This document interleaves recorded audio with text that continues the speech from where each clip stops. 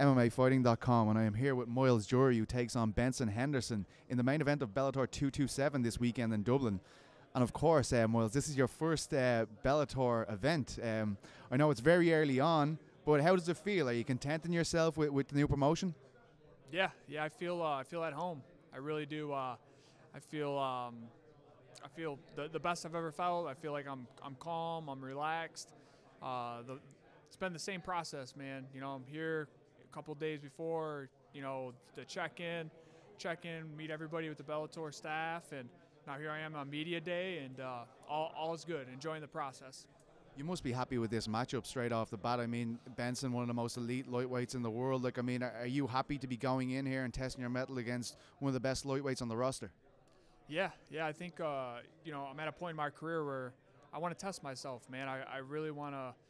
I want to grow. I want to get better, and fighting somebody like Benson, that puts me right there. So I'm happy with it. Benson just told us that had Chandler beat Pitbull that time, he would have been fighting Chandler in his next title defense. So that's a guy that's right at the top of the food chain. He did mention that he was surprised to see Patricio coming up from featherweight and winning that title. Are you the same? Did you expect Chandler to be able to win that fight? Yeah, I thought Chandler would win that fight. I really did. Out of Chandler's last couple of matchups, that was probably more the confident matchup that I thought he would win. Is it difficult because, you know, with Patricio being both the featherweight and lightweight champion, it could have the potential to hold up the division? Are you worried about that yet? Do you have your eyes on that belt, or are you going to get this fight out of the way first before you start worrying about his schedule, so to speak? Yeah, you know, a part of me always has an eye on the belt. You know, that's obviously the main goal, the main outlet. But realistically, what the truth is I don't have any control over that. All I have over control is just what's in front of me. And right now, I'm 2 days out from fighting Benson, and that's all I'm focused on. Do you have a big crew with you here? I see a lot of your teammates around. I mean, there seems to be a lot of you guys here. Yeah. We got my coach Eric, Jeremy Stevens came in. Nikki Piedmont, one of our coaches. Yeah, we got a good little crew. I got to ask you about Jeremy's last fight there, the 15 seconds in Mexico City.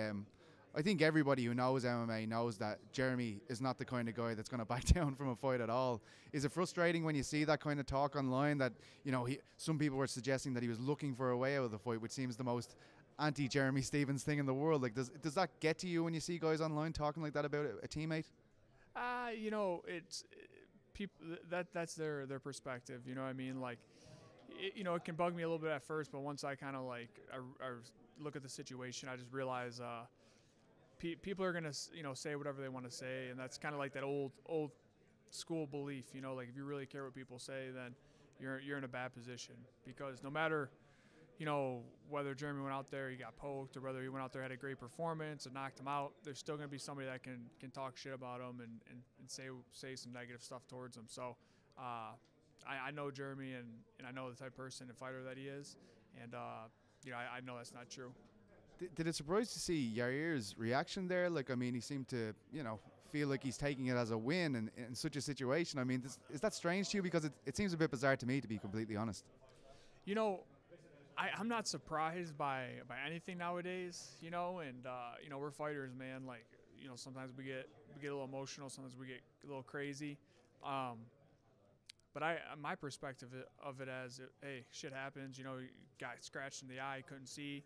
The referee stopped it. Let's run it back as soon as possible.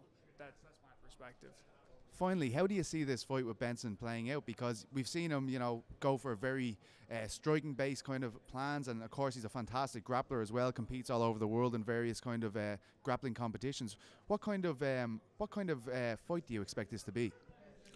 You know, I'm prepared for it to go everywhere. The ground, on the feet. I'm gonna feel it out when I get out there. And I'm just going to trust me, you know, the preparation and all the training that I've put in my life is going to come out in this fight, and it's going to be a great performance for me. Is there extra pressure because it's your first one with Bellator? Like, I mean, I know you're a vastly experienced man, but I mean, does it creep into your head at all that, you know, I better impress the new employer, so to speak? You know, like, there's perceived pressure. Like, every fight is a big fight, and every fight there could be some type of pressure, man. And no, I really don't look at it as like impressing anybody. Like if I go out there and I fight the best fight and I do my best, that's gonna be the best performance that's gonna happen for me, and that is gonna impress everybody. So no, I'm not going out there with that mindset.